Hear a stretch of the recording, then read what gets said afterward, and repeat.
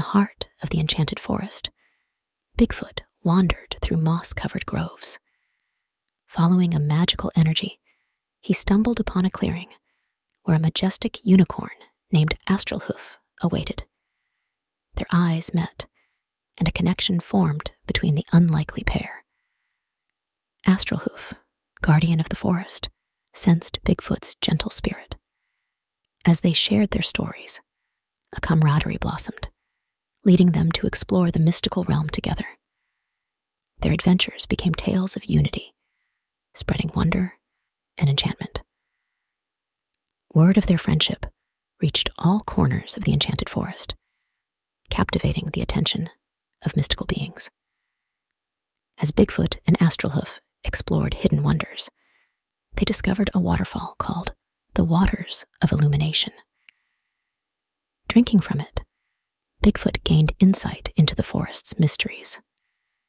Inspired, they continued their journey, encountering sprites, tree spirits, and magical creatures. The bond between them inspired other beings to join in the celebration of unity.